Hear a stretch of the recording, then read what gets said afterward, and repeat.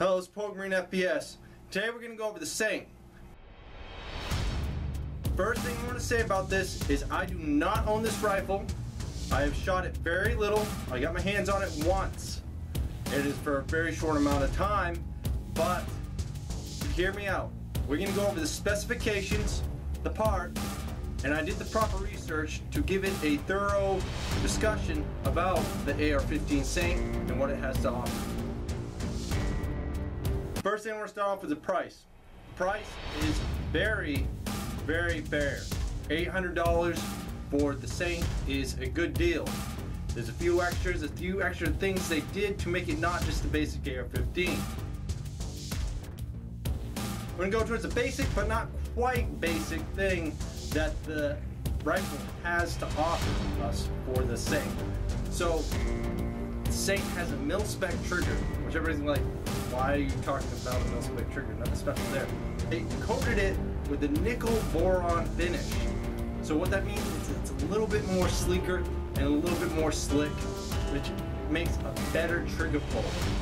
It's a really nice, smooth trigger pull. I got a few shots on it, maybe like 10 or 15 shots with it, but it was amazing. And I'm just fully starting to realize this. I know this is kind of like a fad, kind of like coming up, and you see it all over the place. I was like, geez, what do they really have to offer? It's not a basic AR-15, but I was really impressed with the trigger pull and that it was nickel boron coated. Also, the 1/8 twist chrome barrel. A 1/8 is a great twist. It's anything between like 50 to maybe up to the 60 grain bullets. So you know you have a variable amount of bullet weights that you can shoot with it.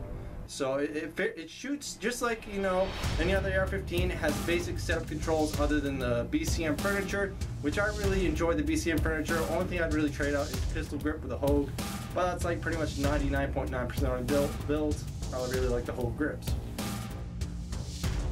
So one thing, when I opened it up and got to actually see this thing and inspect it, it was really cool that they had on their lowers, on the Springfield lowers, they have a nut or screw which would go up to the upper, touch the upper, and make sure that it's a perfect seamless fit so that there's no movement in the upper.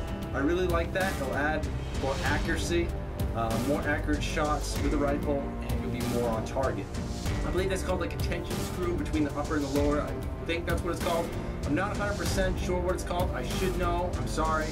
But we're just going to go with the lower to upper tension screw. Now on to the iron sights. They're included, and that is a plus because on the basic AR-15s, around 800 bucks, you only either get the front sight, triangle post, or you get no sights at all. This is a personal preference thing. Like I said, I would trade it out for a Hogue grip. I didn't like the angle of the grip. Some people say they love it. Actually, the majority of people on YouTube say they love it because it has a weird, you know, it just feels weird for me. It feels weird on my wrist. But the angle grip that is on there is different. And what I mean by grip, I mean I'm talking about the pistol grip. It just feels really weird. I don't really like it. I like the traditional angled grip.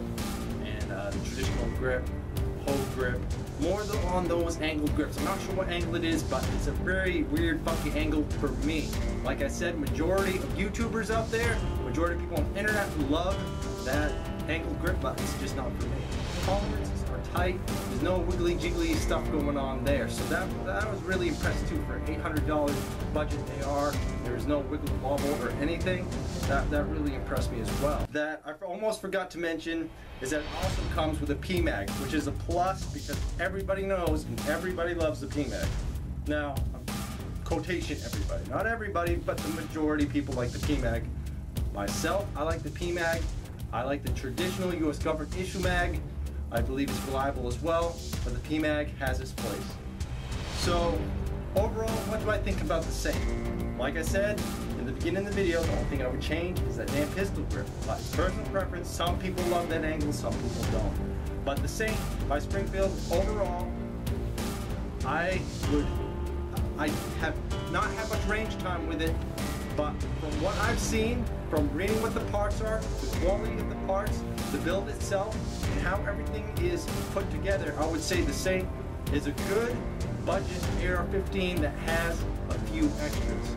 So if you really want the extras, and if you really like the furniture, want to keep the furniture on, you like that nice slick trigger that you don't have to invest more money on, and you also like that fact that it has that retention screw where your upper will be perfectly mated with your lower. We're going to call it the tension, I guess, the tension screw for the upper to the lower fit. And other than that, this rifle, I believe, is a great budget rifle. Like I told you guys, I haven't got my hands on it fully 100% as much as I wanted to before I kind of did this. Well, it's not really a review, it's more of a I guess, exposure video to the Saint and my first, I guess, interactions with the Saint. But it's overall good to go rifle, in my opinion, from looking at the parts and from how they did the build. And I thoroughly looked at it, but like I said, I wish I had more range time on it. So thank you guys for watching and listening to me blab about the Saint and how I think that is one of the good AR-15 budget rifles on the market with a little bit of extras. So thank you for watching. Have a nice day. Do your research, since remember, I have not had full hands-on 100% as much as I wanted to. So do your research, check the forums, see what other people have to say with this rifle. But overall, I believe truly in my heart that this rifle is good to go, fair price rifle with a few extras that usually ain't there with a budget rifle.